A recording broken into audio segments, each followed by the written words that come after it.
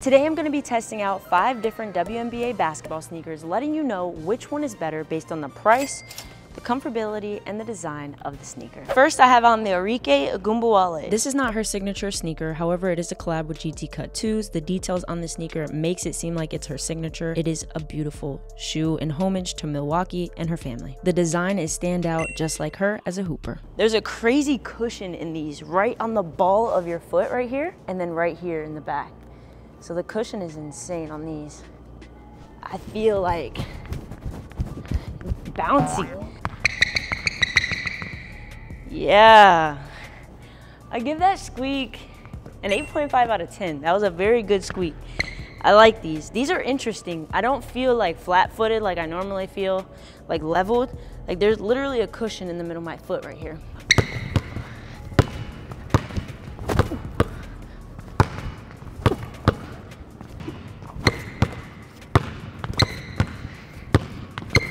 You can hear that. These are nice. There's like, the grip in these are insane.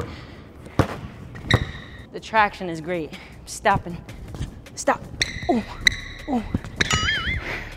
They're low cut. There's not too much ankle support. They feel really light. I feel bouncy. There's a lot of cushion. I like them so far. The price point on these sneakers is $170. That is on the higher end for a basketball sneaker, so I give that a 6 out of 10. You gotta hit some shots like Arike, okay? The only way to test out these shoes is to do moves like her. We gotta try the buzzer beater move. She did. Ooh. Gotta have it to win the game. Ooh. Ooh. Boom! So I give them an 8 out of 10. I do love this colorway too. I have to put Arike Ogunbowale sneaker at A tier. The design, the comfortability, and overall the shoe is a great performer. On to the next shoe.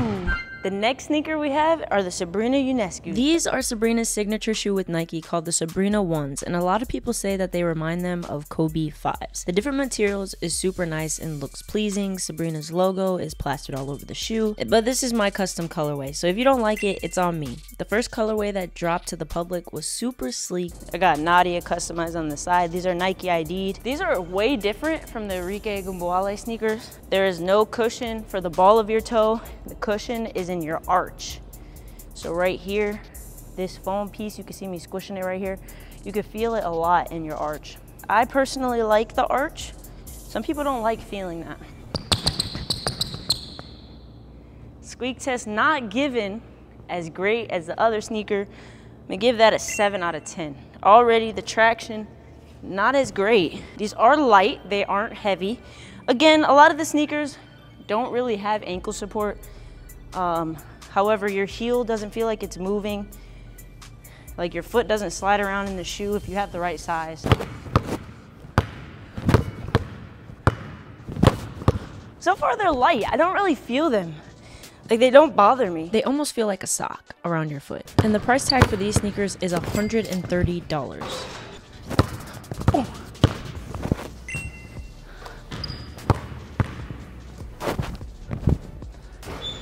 They're comfortable, don't get me wrong, but after having those GT Cut 2s on, it's a hard comparison, okay? I'm comparing them against each other. So, with that being said, I give these a 7.5 out of 10. I would have to give the Sabrina 1s a B tier. They aren't as comfortable as the Arike Ogunbowales, but the price point is amazing and the design is great. A lot of these sneakers are my first time trying them on, except for the Sabrinas and the Arike. So the first two I've already worn before.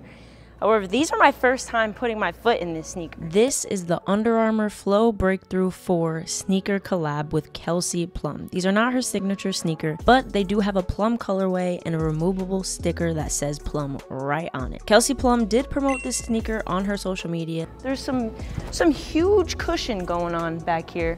In this heel area, my foot feels very flat on top of a cushion. It's not targeting any specific part of my foot. It all feels just one, but I do like how you can tie these tight, causing your foot to feel like it's snug and secure in the shoe. These are the lightest shoes I've put on so far. Let's do a squeak test.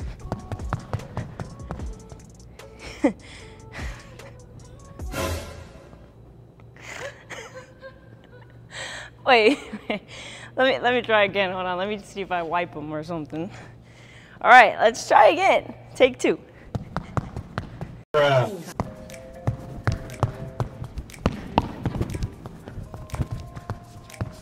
No, nothing. We're not getting anything. Wow, that squeak is, wow. Okay? The traction is there. It's just the squeak is not there. So they're not making a squeaking sound, but when I plant my foot, it's stopping. The thing I don't like is my toe. You come here real quick. You can see my toes popping up through the shoe. So when I'm stepping, look at my toe pushing through here. After a lot of wear and tear on these, I feel like the material on the front would wear out pretty easily, but I'm struggling. Let me lock in. These sneakers cost $135, but they feel cheaper than the Sabrina ones, so I have to give them a 7 out of 10 for the price.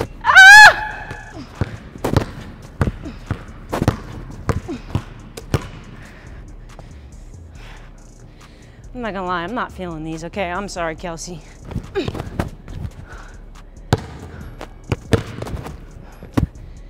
My foot is sliding on the inside. I wish I could explain what the bottom of the shoe feels like. It's not rubber.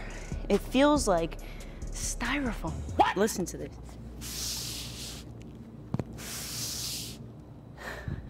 I don't think I've heard that on a basketball sneaker happen before. I'm just a bucket, but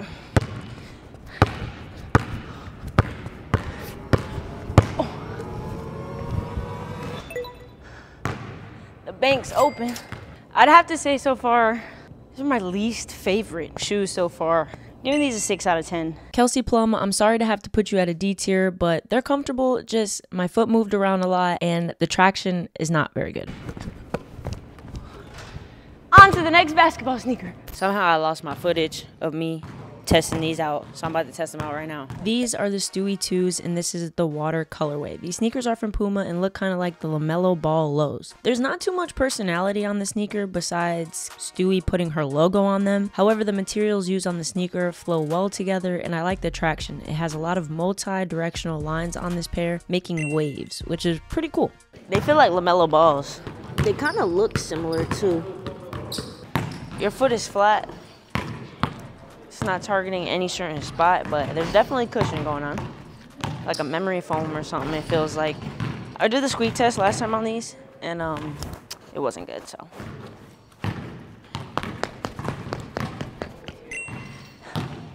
And this is a whole different gym. For some reason, these don't squeak.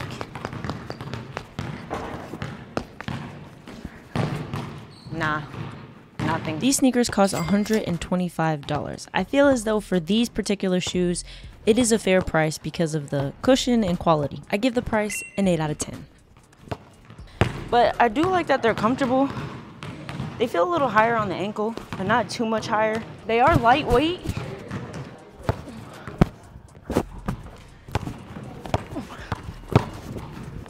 Oh my gosh. Oh man. Selling the clip against a basketball is crazy. They're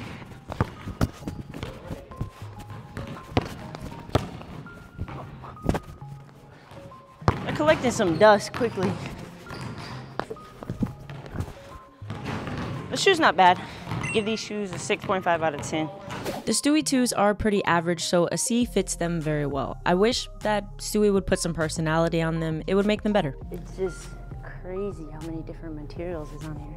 It's actually like, these are chunky. Asia Wilson collabed with Nike on a sneaker called the Cosmic Unity 3. They're different and unique in the fact that they're made from recycled material. But the colors and personality on the sneakers I really loved. She added a quote, her number, and some other details, even though this isn't a signature shoe for her. In my opinion, this is one of the prettiest sneakers I've seen in a while. My feet never looked this chunky, whoa.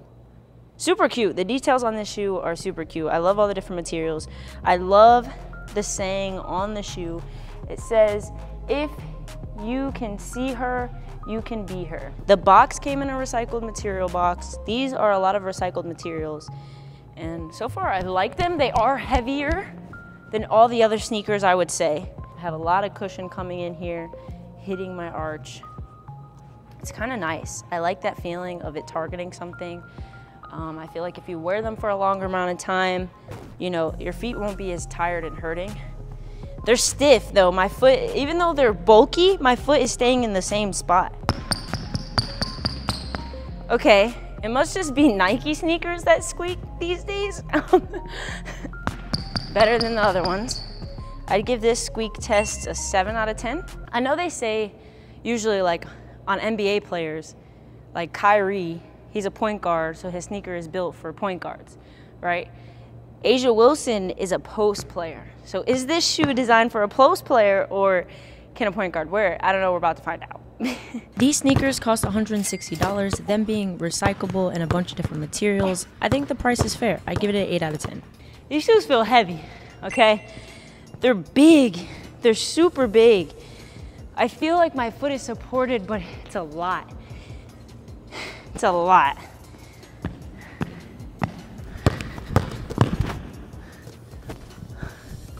It stopped nicely. It stopped how I would want it to stop.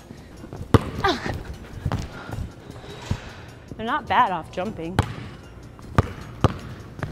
Lefty! Oh my gosh. I did that because A'ja's left-handed. I'm trying to decide if I would choose these out of all the other sneakers.